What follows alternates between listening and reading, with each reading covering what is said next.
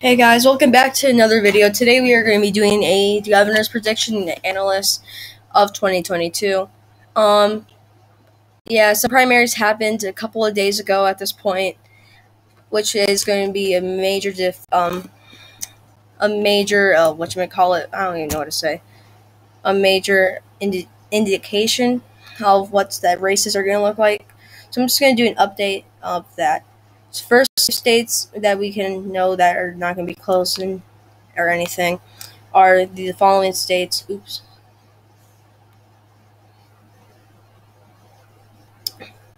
These states will likely be safe and are not going to be really competitive at all. So the following states will be safe Republican states and safe Democratic states will be these states right here.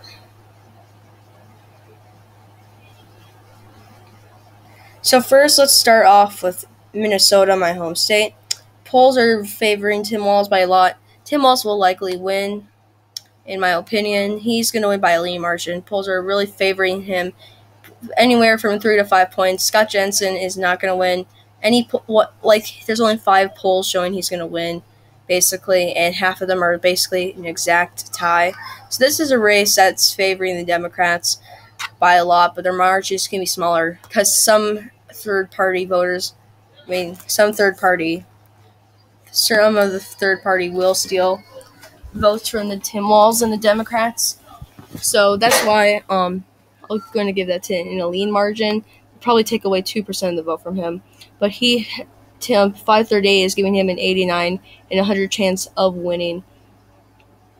And he is likely just going to demolish Scott Jensen. Scott Jensen's not going to win at all. There's nothing that's going to say he's going to win. And now we're going to move on to Wisconsin. Wisconsin, I think, will be a one. I'm going to give this a lean to the Republican parties. 538. This is probably the state they're really crappy at. Wisconsin really has terrible polls, so the polls really are not good in the state. But Tony Evers has a 70 and 100 chance of winning on 538, and Rebecca Kleefisch has 31, and I think that's pretty unlikely because Wisconsin hasn't voted with the incumbent party since 1990 with Tommy Thompson, and this is like Biden is pretty unpopular. Tony Evers is from Wisconsin. Wisconsin is a trending red state, so this is probably going to go to Rebecca Kleefisch in a lead margin. The polls are showing Tony Evers winning by 4 to 20 points, but this is a race that in a state that the polls really suck. So this will probably just at election day. This will probably be a lean margin for Rebecca Kleefisch. Michigan, Illinois, that would be safe. J.B. Pritzker is going to win. There's no way freaking Darren Bailey or whatever his name is going to win. He's people think it's going to be a likely margin. That's just freaking being really biased. I'm sorry, but come on. It's J.B. Pritzker, Illinois. It's going to be a safe margin. Nothing really to say about Illinois, to be honest, though. Michigan, I think, is going to be a lean margin, probably 4 points for Whitmer. She has a 4-point approval rating, so I do think that'd be appropriate. The Michigan GOP has really just been terrible. They are just in the shambles. Tuber Dixon, Christian Whitmer has one of the best chances of winning. She almost has 100 chance of winning. She has 95 and 100 chance of winning, according to 538. And Tuber Dixon only has 5 scenarios where she wins one. She only wins by 0.1. And so this is a race that's really just not going to favor the Republicans at all. This is a state that Whitmer's going to win. One poll shows Whitmer leading by almost 40 points. That's obviously not going to happen, but that is a big deal. The polls are kind of crappy, though. But Whitmer really is a good candidate. Somewhat is an okay candidate, okay governor. Her approval ratings can go up and down as time goes. But Tuber Dixon, there's really no chance of her winning, sadly. Next, Pennsylvania. The thing about Pennsylvania, both of the candidates are really suck. Josh Shapiro is a bad candidate, and so is Doug Mastriano. But this will probably be a state that Shapiro will win by a tilt. margin, and I'll say lean margin because I think he'll win by 1.5 points or something like that. I think that would be appropriate margin. So I'm gonna say like the same margin he won again. Biden won, maybe a little lower, probably, but this is a lean margin, 1.5 points probably. But this is, I think, a race that the Democrats are favored in. Polls are showing Shapiro leading by 10, 11, 13, 3, 4, 3 points again. This is a race that Doug Mastriano is a pretty extremist, to be honest. He was at January 6th for crying out loud. This is a state that, Josh Shapiro is just going to win. But I don't know about the margin. The margin's kind of tricky, but I just know Josh Shapiro is going to win. Next, I'm not a lot to say about Maine. It's going to be a lean margin. The polls are really weird. Like, the 2nd district voters will vote for LePage. I almost said Le Pen, like from France, but Janet Mills is likely to win. She's an incumbent in Maine. It's not any chance that LePage is going to win. It's kind of funny, though, because he has a better chance than Tuber Dixie of winning, according to 538. But she'll probably win by 3 to 5 points. That's pretty it. That's what all the polls are showing, too. Not a lot to say about Maine, to be honest. Next, we're going to do the South. So, the rust color in states and upper states favor the Democrats. The South is really, I don't care. Florida's just going to be safe at this point. It's probably going to be over 10 points. Georgia will be likely. So will Texas. These are two states that both of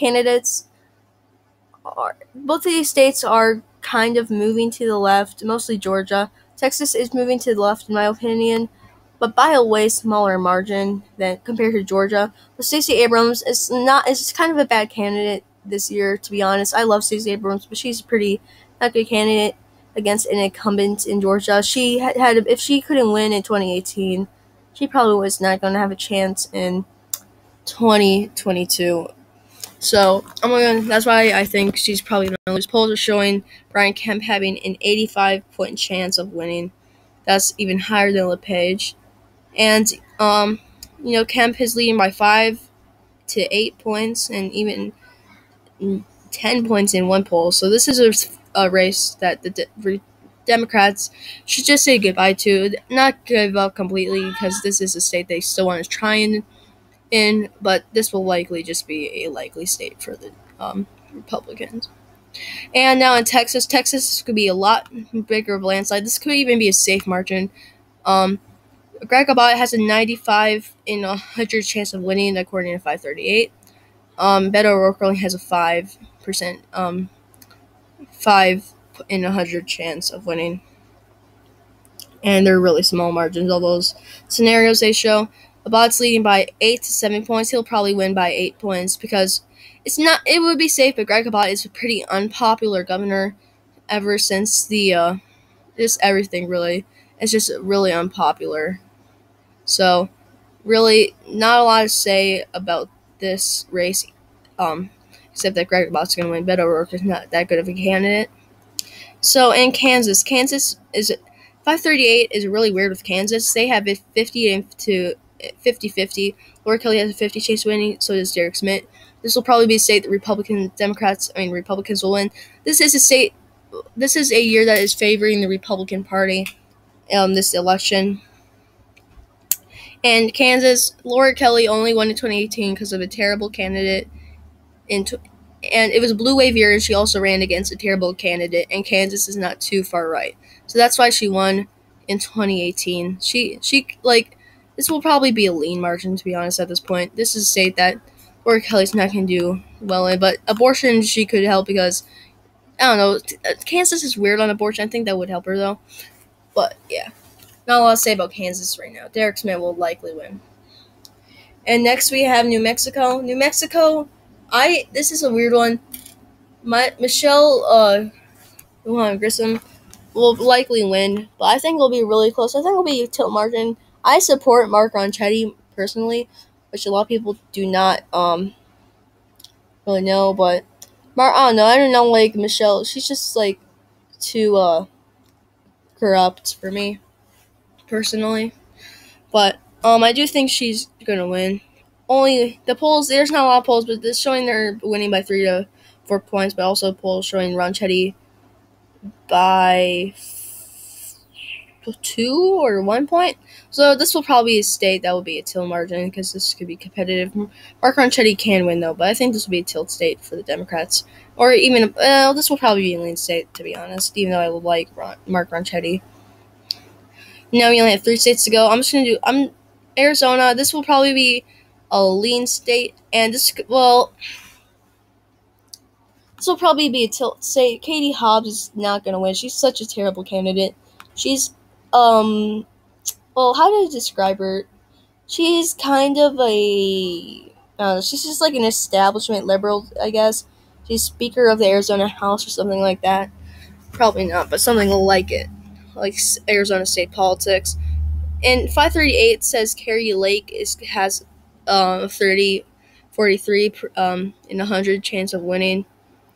And this is just a race that's just like, I don't know, the polls are showing Katie Hobbs leading, but I feel like Carrie Lake is going to win, in my opinion. I don't know, the polls are pretty inaccurate, I think. Katie Hobbs is a really bad candidate to appeal to independents, so this is a state I'm going to have to give to Carrie Lake by 0.5 to 1 point, or maybe even more. This, in the best case scenario, this could be 5 points for Carrie Lake.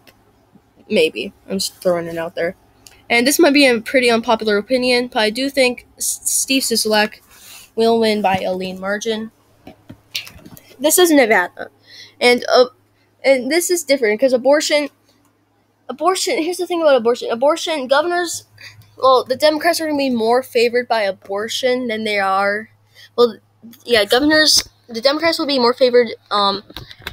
Abortion will help the Democrats in governors more in Senate, because governors is like control the state basically. So their state laws will say what they think about abortion. And this is Nevada, which is a very Democratic state.